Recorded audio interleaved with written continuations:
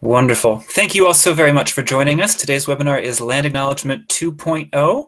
My name is Ryan Coons, and I'm the Folklife Specialist at the Maryland State Arts Council.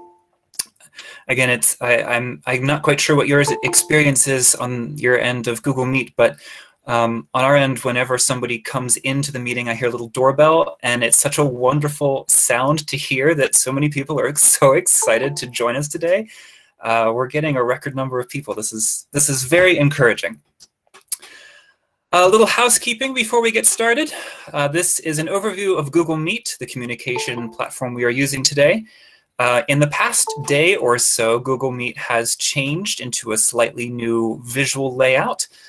So some of you might be seeing something that looks like what you see on the screen here in the slideshow. Some of you might be seeing something a little different. Same bells and whistles, slightly rearranged. For your information, because we are recording today's webinar, please be sure that if you are not actively speaking in any given moment, to please mute yourself using the microphone button.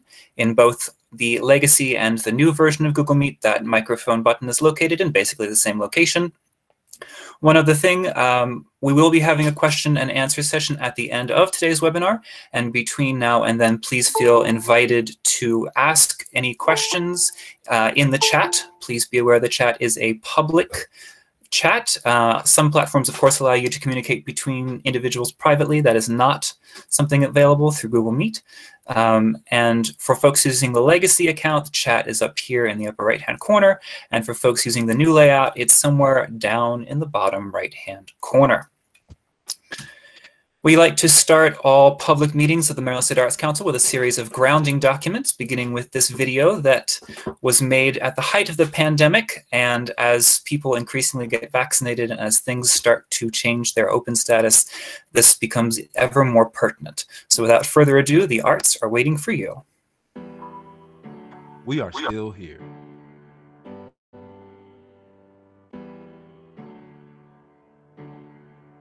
We're dancing and designing. We're sculpting and singing. We're reading and writing. We're painting and playing. We're creating. We are Maryland artists, and we are ready and waiting.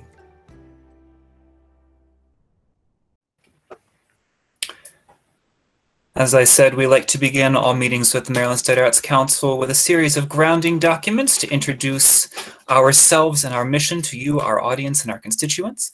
Following the best practices of accessibility, I will read these aloud. MSAC's Equity and Justice Statement. The arts celebrate our state's diversity, connect our shared humanity, and transform individuals and communities. The MSAC and its supporting collaborators are committed to advancing and modeling equity, diversity, accessibility, and inclusion in all aspects of our organizations and across communities of our state. MSAC and its grantees are committed to embracing equity and non-discrimination, regardless of race, religious creed, color, age, gender expression, sexual orientation, class, language, and/or ability. Our vision: MSAC plays an essential role in ensuring every person has access to the transformative power of the arts. And our mission: MSAC advances the arts in our state by providing leadership that champions creative expression, diverse programming, equitable access, lifelong learning, and the arts as a celebrated contributor to the quality of life for all the people of Maryland.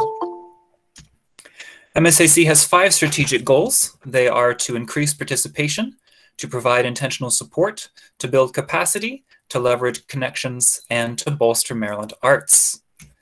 And today we invite you to participate using this series of creative meeting actions and to add to this list actions of your choice. They are to celebrate being in the space with other creative people, to engage with everyone's presence as a gift, to acknowledge that together we know a lot, to enter the conversation with curiosity and inquiry, to share your idea and trust that it will be heard, to use I statements such as I think or I feel or I believe, to focus your language on the task at hand, to hold one another accountable with care, to apply yes and, as in I hear your idea and I'm going to add to it, and to balance speaking and listening. Today's webinar is part of a series of professional development opportunities available through MSAC, and I'd like to draw your attention especially to the weekly, every Tuesday morning, Coffee with Ken. This is a space held by our executive director for any and all members of the Maryland arts community to find as broadly as possible for peer-to-peer sharing. So please feel invited to share your ideas, your criticisms, your recommendations, your ideas, your struggles, your joys, your successes. And for more information on this and many other professional development opportunities, please feel invited to check out our website at msac.org. Today's webinar is Land Acknowledgement 2.0, and it is a companion webinar to one we presented in November 2020 entitled Land Acknowledgement in Context. This webinar is available publicly on our YouTube channel, and we'll drop the link to that in the chat here momentarily. Today's webinar, I'm quite excited about. We've been looking forward to this for a very long time, and we are joined today by 8 participants who you see listed on the slide here. And I'd like to start off by asking them to introduce themselves. These introductions are in alphabetical order by last name, and so I will start up by asking, I'll name each of you, and as you hear your name, please provide a brief introduction. Chief Donna Abbott. Good afternoon. I'm Chief Donna Abbott with the Nassau-Wawash Band of Indians, and we are based on the eastern shore of Maryland in Dorchester County. Thank you very much, Chief Donna. Tom Bradshaw. Find the buttons to click here. Good afternoon, everyone. I'm Tom Bradshaw. Right now, I am an honorary member of the Nassau-Wawash. I'm a local historian and genealogist, and I am working on tracing my roots back to some of the bloodlines that the tribe recognizes, and glad to be here with everyone this afternoon. Thank you very much. Buddy Howard?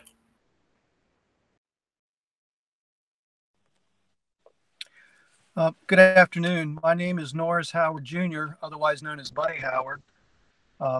Wingapo, that is in our language, the word hello. I am a council member of the Pocomoke Indian Nation and a tradition bearer and the current secretary of the Pocomoke Indian Nation. Pocomoke Indian Nation is defined by oral history, documents, and other research.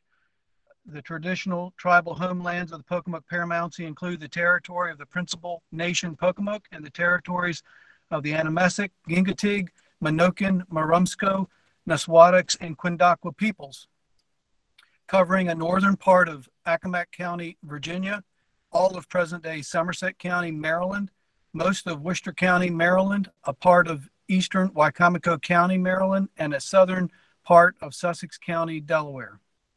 Thank you. Thank you very much. Chief Howard.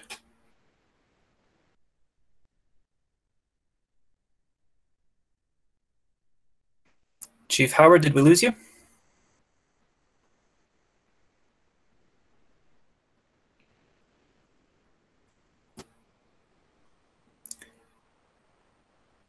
Well, while Chief Howard is figuring out the technology, which has been a problem for myself today, I confess as well, we will move on. Chief Howard, when your tech works again, please do let me know and we'll come back to you.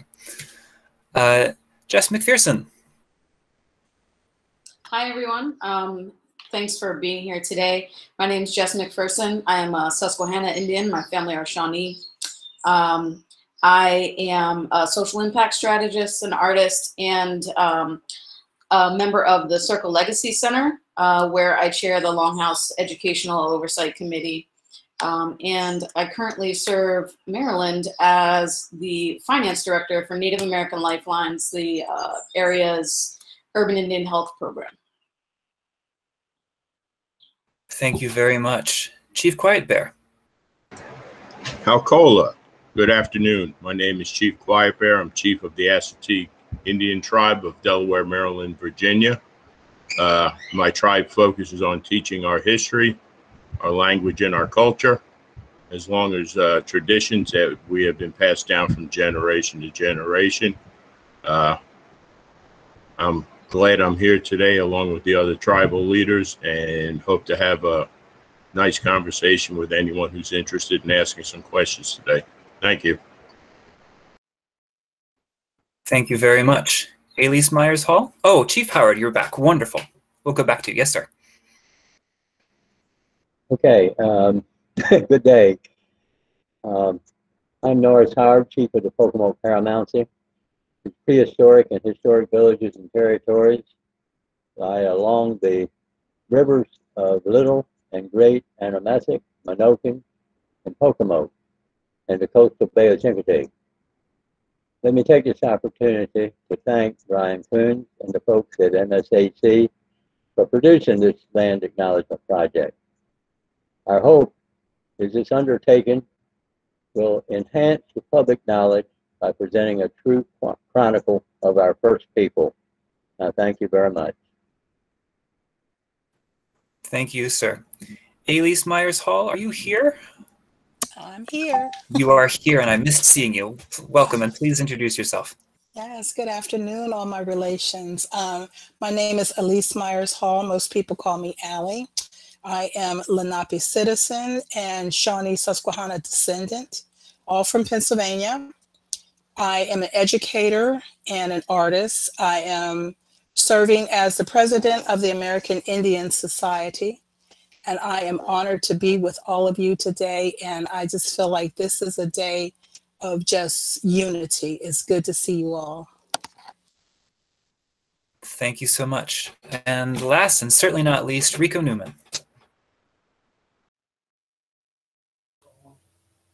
Okay, good afternoon, everyone. Glad to see you all here. It's a great day. My name is Rico Newman. I'm a member of the Chopticor Band of the people who live where waters blend below the rapids. And I try to be retired. Thank you, sir. And I note the choice of your word, try to be retired.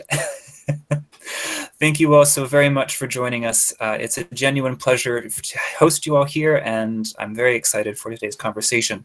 Before we get to the main meat of our conversation, if I can so call it, I'd like to provide you a brief overview of both what land acknowledgement statements are and where this particular webinar came from. So very briefly, as I mentioned, today's webinar is a companion webinar to one presented by Maryland Traditions, the traditional arts program of the Maryland State Arts Council, back in November 2020. You can access it via YouTube. It's entitled Land Acknowledgement in Context. And there, and what I'm going to do right now is just briefly encapsulate what land acknowledgement statements are, provide a bit of a foundation.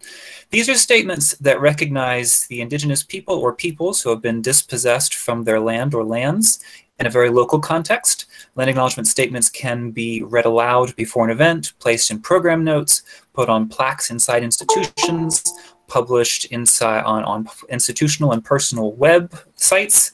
They're very flexible, and they begin to center indigenous history, experiences, and realities.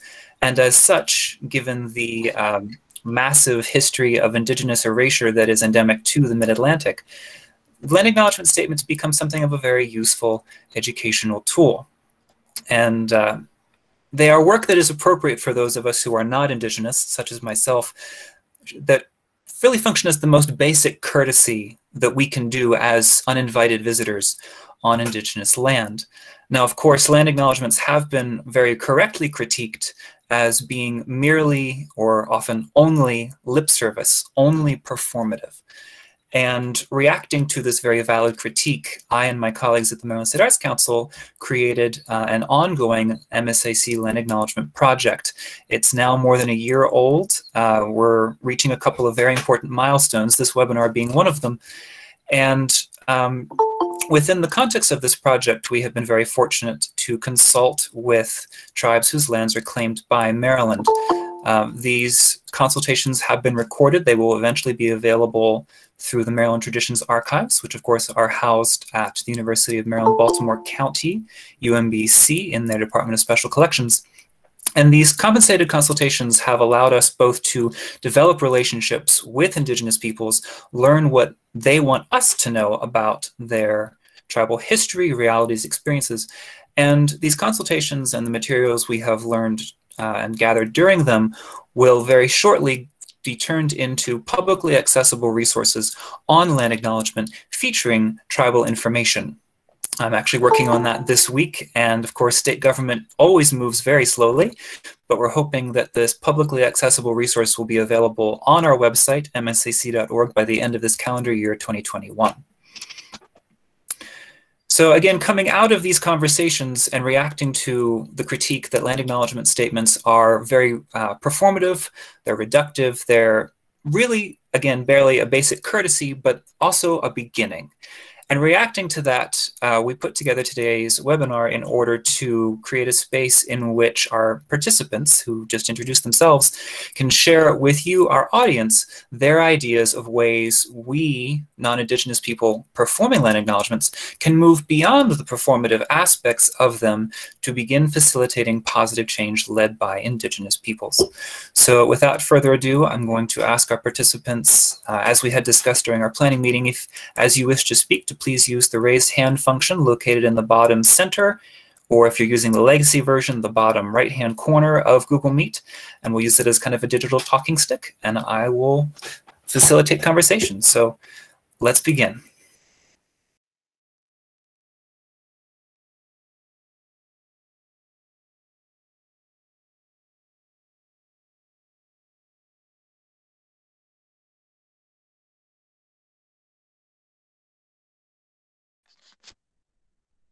Yes, buddy. I'd like to just say that from my perspective, I think the idea of a land acknowledgement in Maryland especially is important because so much of the history of Maryland as it applies to Indigenous peoples has, for lack of a better word, been lost to the public. In our area on the Lower Eastern Shore, that live here that have really no understanding of the Indigenous connections to the places that they live. And I think that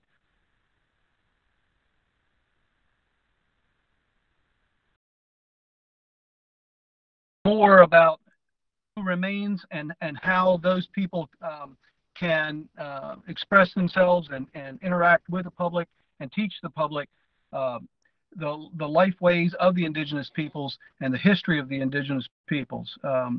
You know, we learn a lot about Western tribes, and rightfully so, in generalized education, but we learn very little about local tribes and the local history. And I think this is a good nexus to begin that conversation. Thank you.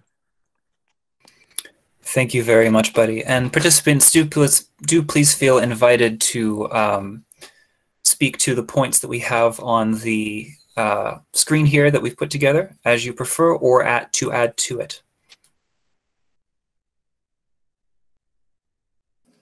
Ryan, I believe we had a hand up from Rico, and then Kibibi, and then Ali, it looks like. Wonderful. Rico. Okay, we'll chime in to give some relationship about land acknowledgement, something I've expressed before, that you have to take in consideration when we start acknowledging this land. It's something that everyone who's ever looked at a history book from 3rd grade on knows whose land they're on, basically. But I generally hesitate with people to not think of it in current terms where you think in boundaries. We did not do surveys of land, and we certainly did not look at land in terms of ownership. We lived there, we survived there, we produced our foods there, we hunted, we had relationships, and we practiced our traditions and our cultures there. And within that context, that is our territory. It's depending on what the symbiotic or equitable relationships would be between the different towns, villages, if you will, where they would be stretched out and where they had a ongoing relationship with one another. That would encompass, if you will, traditional territory. And I use the word territory loosely. Um, and I'm not speaking of the impact that colonialism had, where we were forced into the areas of others, because everyone knows that the Piscataway moved about, like who would have thought it, anywhere from Pennsylvania all the way up to New York and on out to Midwest, the old Northwest, I should say.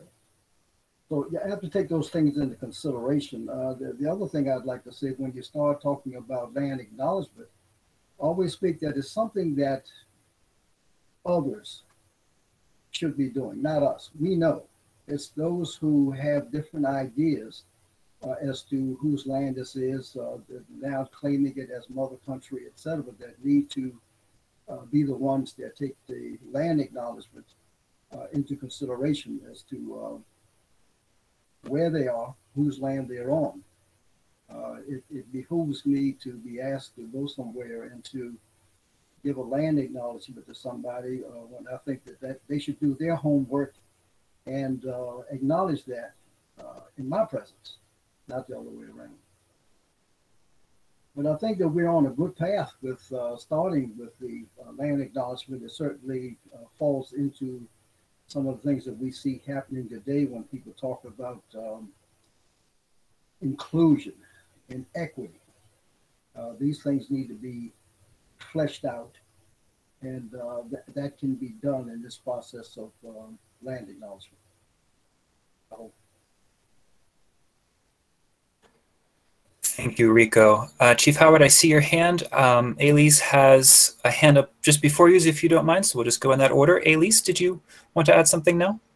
No, I mean, I did, but I would prefer for Chief Howard to go first. Thank you. Chief Howard. Yes. I know I know Rico well enough to be able to say I can't hear him. And I don't know if that can be corrected or not, but I would love to be able to hear what he had to say. And I don't know if anyone else had the same problem, but I couldn't hear him. Rico, you are a little quiet. I can hear you a little bit with difficulty. Can you get closer to your microphone? It might just be a proximity issue. Yeah, I can recap very briefly. I'm saying that most of us that know our history know where our communities are, that we generally had symbiotic relationships with one another. And those outside of that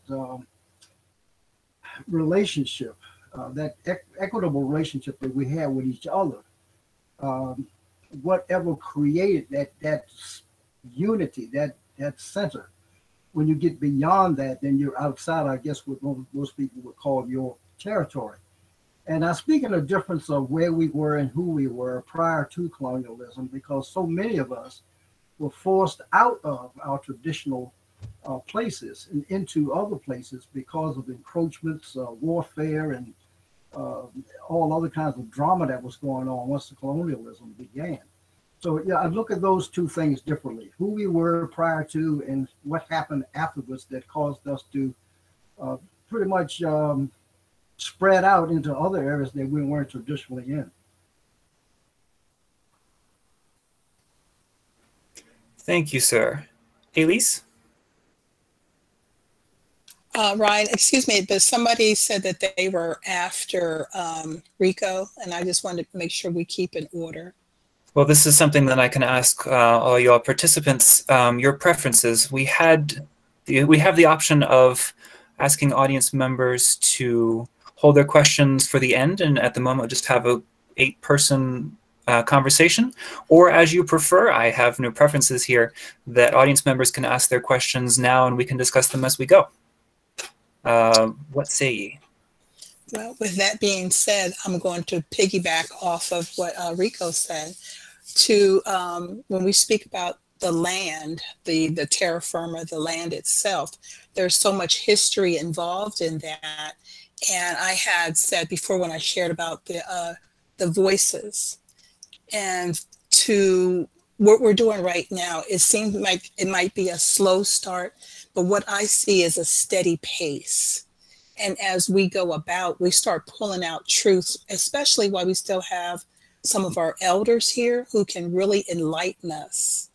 You know, I'm not from Maryland, of course, but the Susquehannock and the Pocomo, all of this runs through what we call our lands. So I think that as we understand that we did not have Maryland divided to Pennsylvania, divided to Virginia. It was just land. And that's one of the things that we're going to have to run into is the division of what they're calling land now.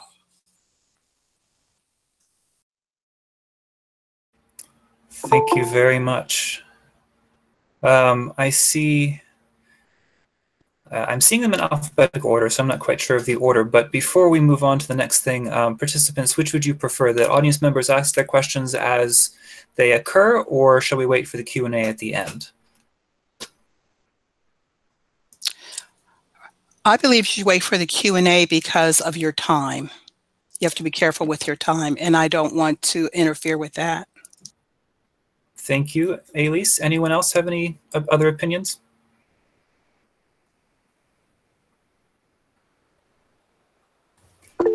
I think you should hold till the end because we're almost halfway through the hour now. That's my preference too. So audience members, we're thrilled that you have these questions. Please place them into the chat. I'm collecting them as you place them there. And possibly your questions might be answered between now and the last 10 minutes. And if not, we will get to your questions there. So thank you very much. I believe Chief Quiet Bear, your hand is the next one that I see. And then Jess. Hi, I agree with Rico, and I just like to add on to that this entire state of Maryland were indigenous lands. The boundaries that were created when Maryland was formed caused a great separation. We had trading places that we went to. Each tribe had areas that they worked through and lived on, and we did not have the concept of owning the land. We were just there to use it during our lifetime, and it passed on generation to generation. We don't have physical things that we take with us when we pass. The things we need to pass down are the knowledge and teachings of each individual tribe. That's all I have to say right now. Thank you, sir. Jess. Yeah, to sort of pick up Elise and Mike's points, understanding contemporary political boundaries, they don't overlap, and the concepts don't overlap. But also, I think one of the things that we do with land acknowledgements is talk about who was here when colonists arrived. And we don't talk about the continuum of life, as Mike is alluding to, the continuum of indigenous life in this space. And so as we think about that, as we think about, I was honored to be able to sort of consult and represent on our Susquehannock ancestors' behalf. But, as we think about that space of Baltimore County and Howard County and Cecil County, as we acknowledge it as Susquehannock lands, we shouldn't forget all of the tribes and all of the people that came through, that shared this space with us and that share this space with us today. As non-Native people, I think that's really important, and one of the most important and very basic points of advocacy that you can do. Just understand Native people live with you right now, at your job, at your school, at your grocery store, at your urban Indian health facility, at the powwow you went to last weekend, all of those places. Thank you, Jess. Elise, you wanted to add to that?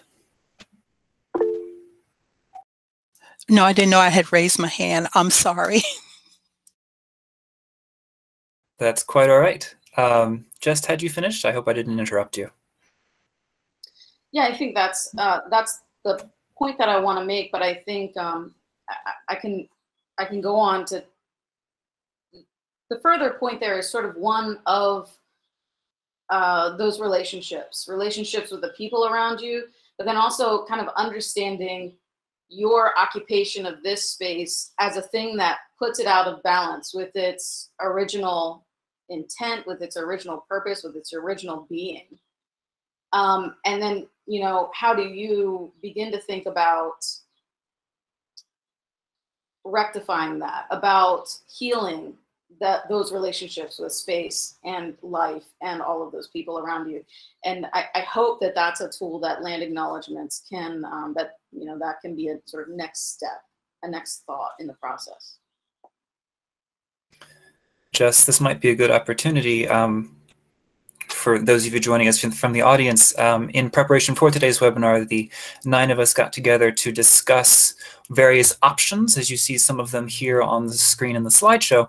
And Jess, you had brought up the last bullet point there, not just being aware of the Native peoples who are living around and with and working with and interacting with us on a daily basis, but also the idea that there are the other than humans involved. Would you care to speak to that at this point?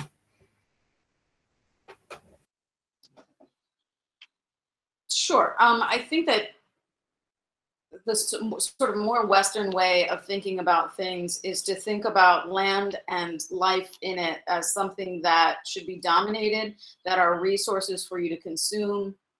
And, you know, Indigenous perspectives tend toward understanding it not as an inanimate thing, but as an animate thing, as a thing that, you know, as all things having spirit and life, and ourselves having responsibilities to those things, and that reciprocal nature of those responsibilities to all of us. Thank you very much. Other participants, other things you want to speak to or add or bring up new points? Buddy, yes. Well, I'd just like to reiterate my comment at the beginning and how it dovetails into this discussion from the others. The more the public understands who we were when at contact, and what the Eastern Shore, and for that matter, the entire state of Maryland was like at contact, the more that they can appreciate how far we've come from that.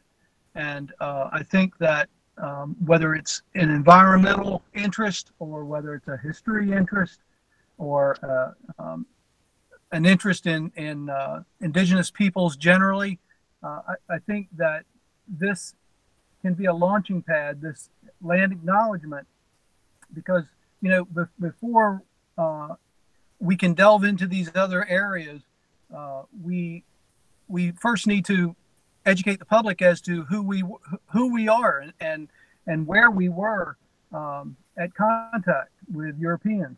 From there, you know, we can delve into all of these other tangents, all of which are equally important, whether it's culture or industry or environment, and, you know, broaden that conversation. But I think, you know, everything that's been said thus far has touched on these various different areas of interest that the public will have, but they really need to first understand who we are, and go from there. So just wanted to touch base on that. Thank you. Thank you very much. Elise, I think I saw your hand, and then Jess, and then Chief Quiet Bear. Okay, thank you. I wanted to add on to what Jess was saying and the rest. As an educator, and we believe that children are our hope. Children, the 7th generation, are our light. So what I do along with an elder, we are teaching the children is called Give Back. And what that means is the respect for nature. This is not yours to take, but to use to give back.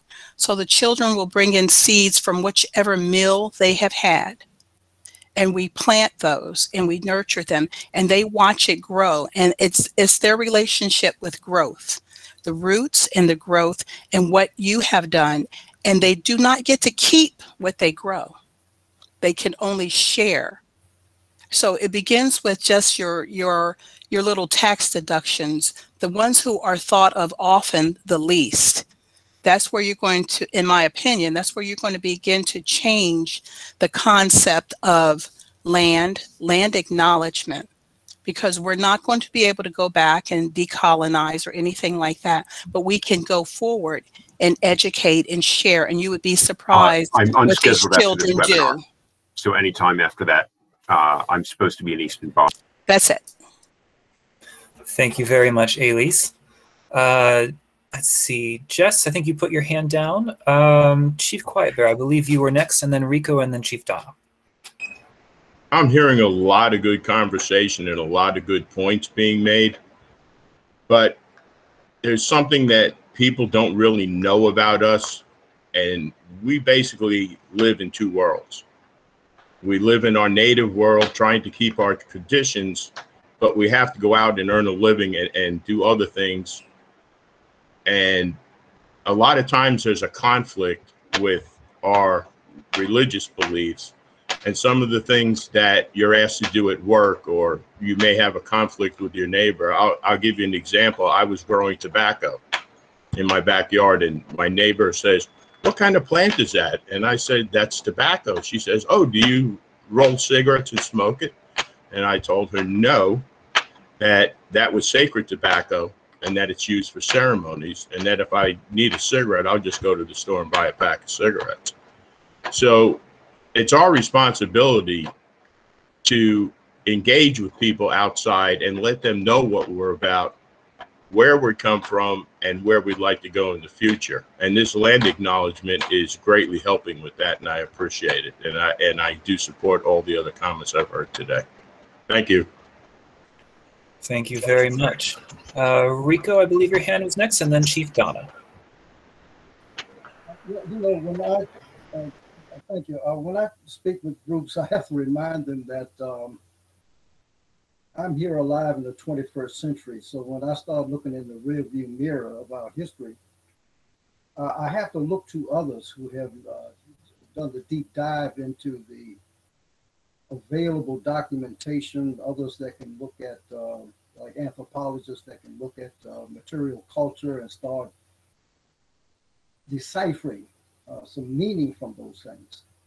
And I read those, and I do take them into consideration, but I don't swallow the whole cloth, because there's such a diversity of opinion out there about what material culture means and represents. But there are some recent things that have come out that I would recommend people who want to get some grasp of some of the culture. One recent book out there was the Braiding Sweetgrass, which I recommend that everybody get their hands on and read that one. Another one that just came out, I listened to this lady on National Public Radio speaking about her experience in the forest, dealing with the trees and all that's the interconnected and related to it. And she produced a book called The Mother Tree. And another one I would suggest, it's a little wordy, but if you get through it and get the meat of it, you can get some understanding that our relatives, the one-leggeds, the plants, the mushrooms and everything else, they have an abiding relationship the same way that we did with one another. And of course, their relationship has changed. And in reading through that, you find out that that side of nature has been impacted by commercialism. I would say commercialism because it doesn't necessarily have to be capitalism, but it's about what came here and what changed our relationship with our fellow travelers on this planet. Someone spoke earlier about our relationship with other animals. We didn't see ourselves as being superior to any other animal. I mean, because I challenge anybody to take their, even with their hands, let me see you build a bird's nest. So animals have talents and abilities that are beyond us, even without technology. The animals meant so much to us in the hand that most of us, our clans or our family names were based upon different animals, and those attributes that those animals represented is what attracted us to them, because these animals have talents that we don't have. We think ourselves a little above them because it was indoctrinated in me very early that, hey, man was made in the image and likeness of God. You know, and how different are we from any of the other animals? So I think we need to take those things into consideration and to read as much and as often as you can. Make up your own mind at the end of the day as to what you ingest from other authors. They're not always correct and they're not always wrong, but it's up to the individual to sort through it. If you go as far back as reading about Rachel Carson and what she predicted what was going to happen, what we were doing with our environment, especially the water. And you can see these things transpiring and taking place today. But I think one of the best documented evidence is it was a novel that I read. It was called The Ruins of Cash, and it talked about a well-disciplined, organized society that interacted. It didn't have money and that type of thing going on. And they rescued a young man from sea. He was about to drown. They didn't know who he was or where he came from. And just that introduction of that one element, that young man into their society, created change that was, for them, chaos. But again, change happens. We need to look back in that rearview mirror, as I said, to see what was, what is, and decide for ourselves, you know, what we're going to make our priorities in life, what our value systems are going to be. And understand that our fellow travelers on this planet have a right to be here and a right to their life just as we do. Thank you. Thank you, Rico. Chief Donna. I am so impressed with everyone today, and thank you for all the input. I wanted to touch base, go back to the educating people part. I agree that we definitely need to get our history out there and educate the people in our own communities as to what we are and what we're all about. I have been invited by a couple of the small local private schools to come in on a Wednesday afternoon, 6 period, to give a little presentation on our history. However, I had to alter my presentation as to not tread on the Christian beliefs and the 10 Commandments. So I think there's just enough people out there to be intrigued about our history, but yet they don't want to know enough to appreciate it. And I'm not sure where all of this can be rectified. Yes, I think a good place to start is in elementary schools, but that's not where it stops either. I think the education needs to be carried on into the high school levels and even our local community colleges. I know as a former commissioner on the MCIA, and Rico can confirm this, that they had committees that were working with some of the local educational institutions on allowing the graduates to wear a type of Indigenous adornment with their graduation cap and gown. And it was a struggle. It really was. And I'm not sure how to fix all of that. It just seems like it's an ongoing problem, but yet the longer we wait, the harder it's going to be to fix. So I don't know. That's just my opinion on all of that, but it is definitely an ongoing problem that needs to be addressed. Thank you. Thank you, Chief Donna. Tom Bradshaw. Yeah, education is key to putting our history out there. I drove a school bus for almost 10 years, and being a local historian, you know, I would have the teachers at the end of the year, you know, when they didn't have anything else to do, come in and ask me to come in and give a talk about our local history. And, I would touch on our native history as well. But the thing of it is, the curriculum of today is not what it was when I was in elementary and even high school. They gear it towards teaching to the test. All they do is test. And, in listening to the kids on the bus, during that week of testing, these kids were so upset and nervous that they were going to disappoint their teachers by having low scores. I felt so bad for them. I didn't know what to do. And, it's like when the reservations, we had them here in Maryland, but, these kids, they didn't understand when I said that, they're thinking Oklahoma and places like that. No, they started here in the East where the first settlers came, and, we were relegated to certain areas of land within the state. They also didn't realize that, with the seasons, our ancestors moved. We went with that time of year. In the spring and summer, we were farming. In the wintertime, we were more inland, hunting game, looking for shelter from the cold, things like that.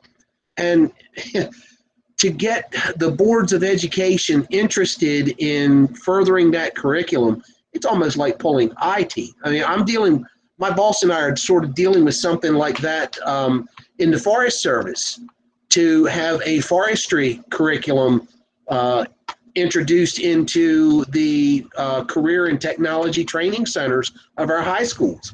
And you're almost at loggerheads with them. So that's where it needs to start. We need to put focus on getting these boards of education to acknowledge that they need to teach this history, and not with such a broad brush. Thank you very much. And Jess, I think yours is the last hand I see. I think this will be the last comment before we move into the question and answer session. I just want to say thanks, Donna, for bringing up the point that people want to learn and they want to be educated, but they only want to learn and educate so much. Like, they're not interested in investing in doing the real heavy work. And I appreciate all levels of interest in doing some of this work, because it is heavy and we've been carrying it for a very long time. So it's important to know that land acknowledgements, that learning about the people wherever you're from, learning about the indigenous people there, trying to think about what your next steps are going forward. None of that is tidy. It's not going to be neat. It's not going to be easy. You have to step in and start doing something. You can't do it all at once. You have to take a step. Thank you all so very much. This is, as I said at the onset of the webinar, this has been a webinar I've been looking forward to for a very long time, and the discussion both by the participants, thank you very much for speaking orally, and to those of you in the audience who are speaking in the chat. I'd like to transition to a question and answer session. As I mentioned, I have been gathering your questions in the chat, and some of them speak to very similar things, so we won't be getting obviously to every single one of them. Ooh, computer. But we will be speaking, I think, to a lot of these. And I'd like to begin with something that Kibibi Ajanku brought in. She says, quote, "The continuum of indigenous life post-colonization intersects with enslaved Africans who were stolen to build and farm the land. Land acknowledgements must be rectified and expanded." And Kathy Odell responds to that with a +1 and saying, quote, "I always feel the urge when acknowledging those whose land was stolen to include those who were stolen from their land, all for the purposes of colonizers' profit. My question, am I showing respect for the former by expanding a land acknowledgement to include the latter, or am I disrespecting the latter by excluding them from a land acknowledgement?" And Kibibi, is there anything you'd care to add to this before we open it to our participants to respond?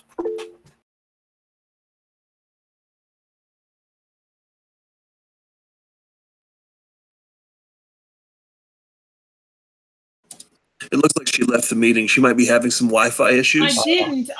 Oh, okay. There you are. Hi. Can you hear me? I don't know what just happened. We can hear you.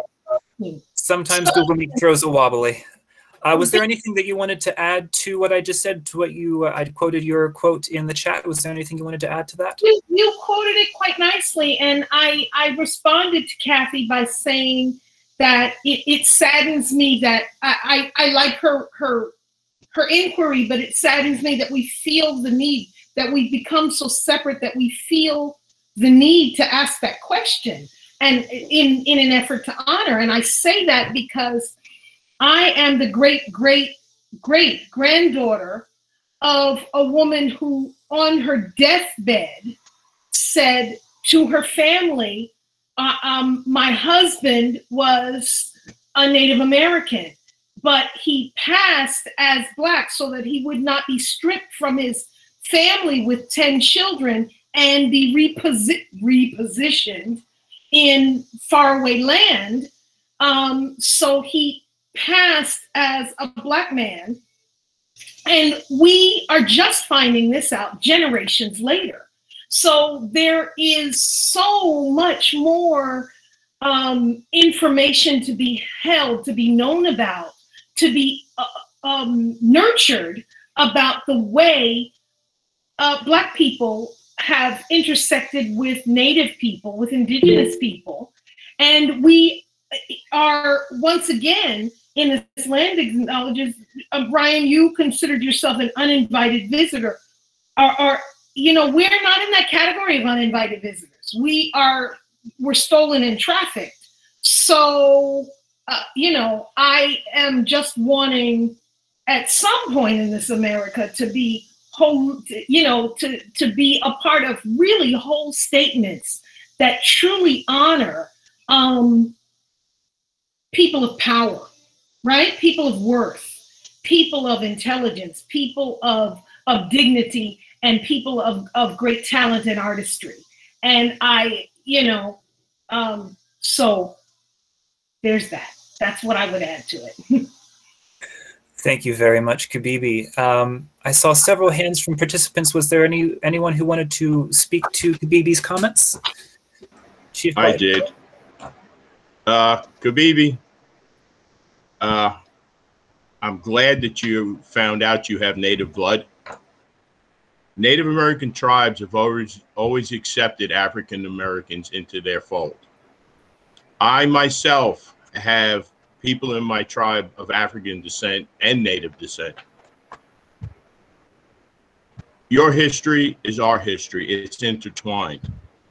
We have been together. There have been people who have tried to pass as Black rather than Indian. I know exactly what you're talking about. And I support you 100%. And I think the Black Indians need to be recognized. There was a whole controversy with the Cherokee and them not recognizing their Black citizens. And that was very upsetting to me. We need to come together, not be separate. And welcome to the family. Aho, Matakiyasa. I would like to add, I'm just so proud of you. You spoke well. And to also understand that right now I'm working with a coalition down in Thoroughfare, Virginia, where a brewery has just uprooted about 130 African American and Native American graves. And it was done intentionally. And you can look that up, Thoroughfare Coalition. But because what had happened, I'm not from Virginia, but you are all my relations. And I'm 5'2.5", but I stand tall because I stand on the shoulders of my ancestors. I am a Lenape citizen, but I am your sister. Okay? So with that being said, when you look at the way the land is, you will see the blood that was spilled on this land. You will not be able to separate the blood into any particular pigmentation or melanin or ethnicity. We as a people, and now you as our people, we are of the four directions and they are intertwined. They cannot be separated. There were white people who came here. They were indentured servants. Their blood was spilled because they were considered less Okay, there was other people. There were the Asians brought here, and I have one of my sisters who's Onondaga. Her brother decided to do his DNA, and he came back as Chinese, and they have the same mother and father. See, so you cannot acknowledge one group of people without giving credence and honor to all who sleep under Reagan Airport, who sleep under that White House. We walk on them every day. So we are one. You are me, as I am Mike, as I am Ryan. So welcome, as Mike said, welcome to the family. Thank you all very much. Kabibi, you are muted again. I was just saying that welcome is reciprocal, because just as my family absorbed, I think there's a history of protection and honor and you know, in the effort to have forward motion. So the welcome is received and the welcome is given. Thank you very much. I see hands from Buddy and from Rico. Are they to this question or to others that you've seen in the chat? This question. To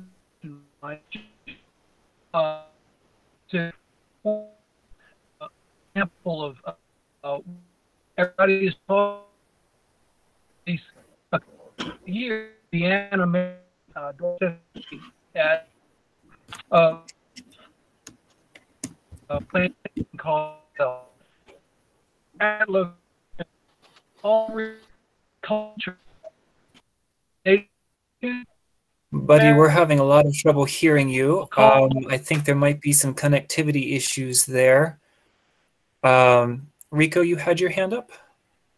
Yes. You know, this is a question that has come up very often, and there are as many interpretations as to how to answer it. You know, you can go with James Baldwin, you can go with Malcolm X, or, you know, they all had different ideas as to how to respond to that. I try to look at things in context. I try to figure out, okay, what was going on in Africa after I think it was the Berlin Conference back in the 1880s, when the European powers got together and decided that they were going to slice and dice the continent of Africa up for themselves. Ultimately, it didn't work, and I think the worst culprit of all of that was the King of Belgium, who I'm told is responsible for the loss of nearly somewhere more than 5 million people in the Congo, just in and of itself. But then I look and see that they were bringing in people. They weren't calling them slaves, but they were bringing in, for South Africa, people from India to be their laborers. They would not use the indigenous Africans for labor. So they brought in Asian Indians, and there was a lot of turmoil there that the Asian Indians were pretty much in the same circumstances as post-slavery in this country. And in the late 1940s, Mahatma Gandhi went there to try to reconcile some of the things to get equality for the Asian Indians in South Africa. And but that did not work out. Matter of fact, Gandhi, I see your hand flying there. You know, I don't mind you disagreeing with me. But there were things that happened in Africa being sliced and diced that are comparable to what was going on here. And that people outside of that continent being brought in to do the work that the dominant culture did not want to do. Right now, there's a traveling exhibit that's going around, and might be one permanent at the National Museum of the American Indians, called Black Indians, that was done by Gabriel Tyack and others. And I would refer anybody to that to get some historical background on what was going on. But at the same time, you have to look at what was going on elsewhere at the same time, with some of the same drama going on with other people. Yes, ma'am. Oh, I thought that was your hand going back and forth. That's a fan. You fooled me. I thought you were trying to slap me.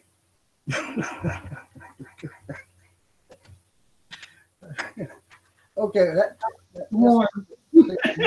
But you know, something like this, that relationship and the context, when you look at what was going on other continents involving indigenous people, those who you might call the colonials or invaders into those countries, and the impact that they had, the similarities are profound, and it bears looking at the comparisons. Thank you all so very much for this rich conversation. It is unfortunately 2 minutes past 2, and as always, there's never enough time for these conversations. Many of you have asked questions about how to go about doing land acknowledgements or how to go about contacting tribal peoples. You will see here a series of contact information for some of the tribes whose participants are joining us today. And I'd like to draw your attention to something that came up in our pre-webinar conversation as we prepared for this. Of course, many tribal peoples have very small populations, especially in comparison with the large metropolises that are in Maryland, the greater DC area and the Baltimore area. So that, of course, leads to reduced capacity. And so in addition to the contact information you see here, I'd like to draw your attention in the upper right-hand corner to the contact information for Administrator Keith Colston, who administers the Maryland Commission on Indian Affairs. This is a state of Maryland commission. And among many other things, the commission functions as a kind of a communicational clearinghouse with tribal peoples. So when in doubt, please direct your communications through Keith to the tribe you're interested in getting in contact with. Again, very quickly before we close, many folks asked questions about how to go about doing land acknowledgements, and I'd like to draw your attention to the webinar that Maryland Traditions presented back in the fall. And I'll place the link for that into the chat right now. And please be aware that both today's webinar will be going up on YouTube as a resource for you, and that Maryland State Arts Council will be publishing a very large amount of resources that came from our Land Acknowledgement project as public resources for you on our website. Without further ado, if you have any desire to learn more about MSAC and its programs, and especially its funding streams, we are primarily a grant maker after all, you're welcome to sign up on tinyurl.com/MSAC mailing list, and or check out our website at msac.org and scroll to the bottom there. Thank you all so very much for joining us, and thank you to our participants and audience members for a very rich conversation this afternoon.